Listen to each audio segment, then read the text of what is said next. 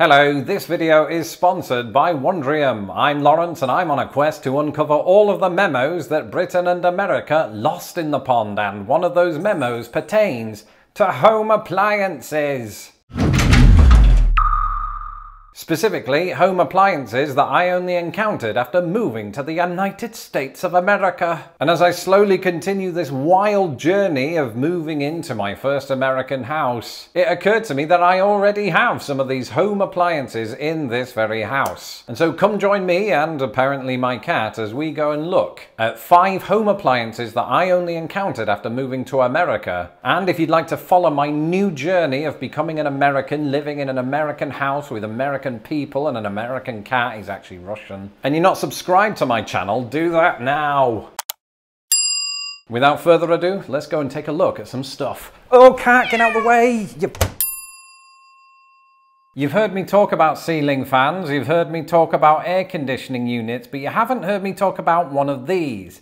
No, it's not an Imperial Droid, right? It is, in fact, a dehumidifier. It actually isn't. This is editing Lawrence. I've since discovered that what past Lawrence has in front of him there is an air purifier. But the points that he's about to make about dehumidifiers are both salient and necessary. So for the next minute of your lives, you will pretend that the item in question is a dehumidifier. And we'll all go about our lives as if this never happened. Back to you, past Lawrence, and you might want to move the air purifier to the side so that we can see you. And it's so bloody big that you can't see me. And the reason that I haven't spoken much about dehumidifiers is that A, they're infernally dull, and 2, until recently, I didn't even know what they were. Because in Britain, for reasons that are similar as to why we don't have air conditioning units, dehumidifiers are quite rare. Now, of course, there'll be 1 or 2 British people watching going, I've got a dehumidifier, I know, my channel is not scientifically backed. But for the most part, in Britain, we don't use them, and I know they don't because I've done some really deep research on Quora. Whereas in a lot of American homes, you will find them. And of course, one of the chief reasons for that is that here in the Midwest and other parts of the United States of America, it can get ridiculously humid. But you know what? It can in Britain too. So why don't we use dehumidifiers? After all, if you allow humidity to accumulate in your house, it can lead to things like mildew. Well, the reason that people on Quora consistently gave is that the UK simply just doesn't get hot enough to justify it, which I suppose is fair enough, but we've been using one of these for a couple of years now, and I have to say the air quality in this house is fantastic since we've been using this. It's not switched on. Have we been using this? We haven't. So the air quality in here is just good anyway, so once I switch this on, I'll have 10 times the oxygen that everybody else has. No, I know it doesn't work that way. And welcome to my kitchen, where I'm eagerly awaiting my 9th cup of caffeine of the day, and while you might think that's weird, I do live with a cat.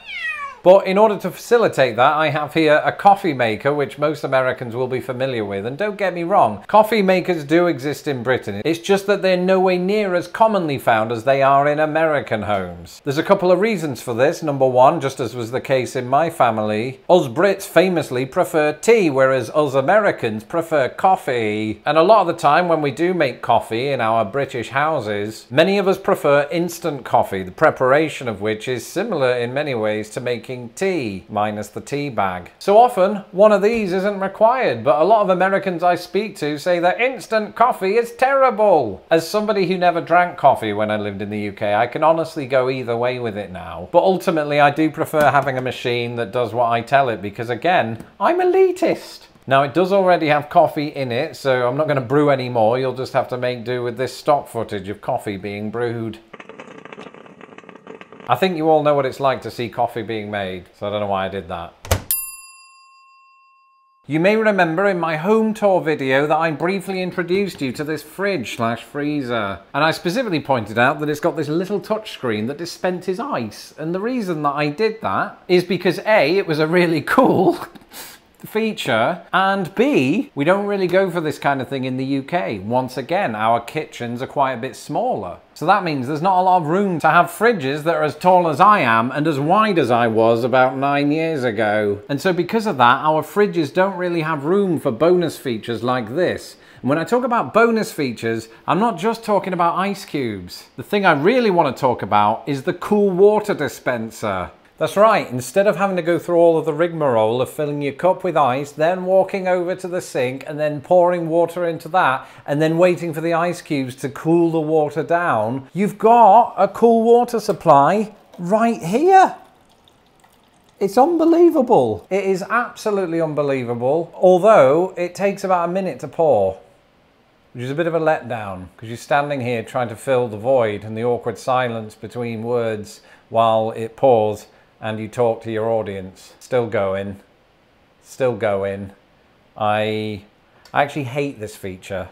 One thing that my cat and I don't hate is birds, although for completely different reasons to each other. Can you remember in the old apartment when I befriended a family of mourning doves? Well, ahead of spring, I thought it'd be a great idea to learn more about birding in North America. And so this week, when I've had time in between packing boxes, I've been learning all about birding in the fantastic Wondrium series, the National Geographic Guide to Birding in North America. Did you know, this is unbelievable, right? There is a bird species that only exists in Central Florida. Doesn't that blow your mind? It's called the Florida scrub jay and looks like this. And already from this series I've learned a ton of other stuff, which is weird because those mourning doves assured me that there was nothing more to know. But thankfully a knowledgeable human and birding enthusiast by the name of James Curry has been teaching me otherwise, from bird distribution to variations in plumage. And honestly, this sort of thing happens to me every time I experience a Wondrium course, which is probably why I can't wait to sit down with the new series, Experiencing Shakespeare, if only to rekindle my old theatre days. You see, for me, Wondrium is where you find the answer to everything you've ever wondered about and some things you never imagined you'd wonder about. Their carefully curated collection of short and long-form videos, tutorials, how-tos, travelogues, documentaries, and more is academically comprehensive, thoroughly researched, relentlessly entertaining, and presented by engaging experts.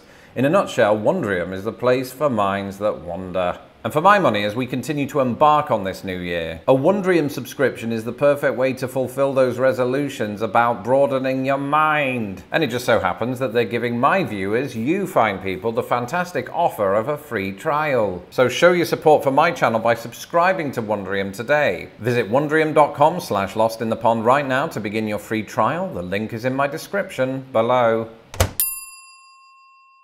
You join me here in my basement, or more specifically, my laundry room. And behind me, we have this beautiful model right here, which, you know, it might look like a futuristic toilet, but it does the opposite of a toilet and actually cleans your clothes. That wasn't an admission of any kind. And I know what you're thinking. Ooh, Lawrence, we have washing machines in Britain, you know, but just in a British accent. And yes, of course we have washing machines in Britain, but this is not just any old washing machine. This, quite specifically, is a top load. And the only time that I ever heard the word top load in the UK was a laundrette, or as they say here in the Midwest, laundromat, or as they say down in Texas, washateria. But it would be very rare to find one of these top loader machines, in other words, a machine in which you put the clothes in from the top, in UK houses, and there's a very good reason for that. And that reason is that in most British houses, we actually keep our washers and our dryers, or sometimes a hybrid of the two, in our kitchen under the kitchen counter. So you can't really drop clothes into it because they just land in spilt gravy. Whereas I've seen a few of these in American homes, and this one specifically becomes the first top loader that I've ever lived with. Not in the same way that you'd live with a wife or a pet, but it's here and it's nice. And the good thing about it is it's easy to use.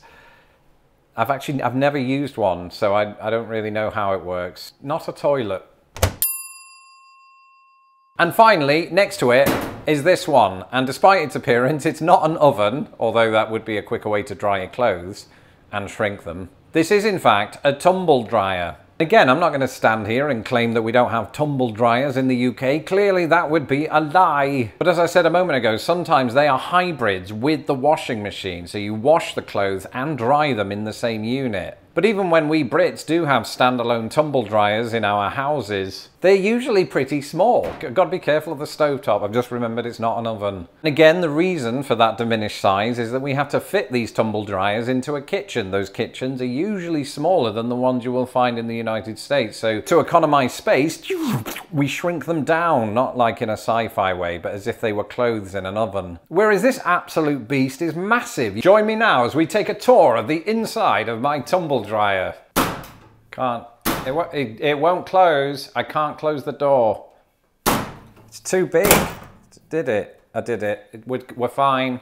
So obviously having a house with a basement or even an add-on laundry room of any kind means that you just got all this space to be able to justify bigger units. And that is a lot of American houses. So all that being said, I'm now going to go and use my actual oven because I lost a little bit of weight last year and my clothes are too big. Thank you for watching this video and sharing it with all of your friends. I'm Lawrence Brown. You can follow me on Twitter at LostInThePondUS, and don't forget to subscribe to this channel so that I don't have to. The next thing you're going to do is watch the official home tour of my house and all of the other house-related videos. Thank you to my patrons for making these videos possible. If you would like to support Lost in the Pond, you can do so today at patreon.com/lostinthepond. Until the next video, goodbye.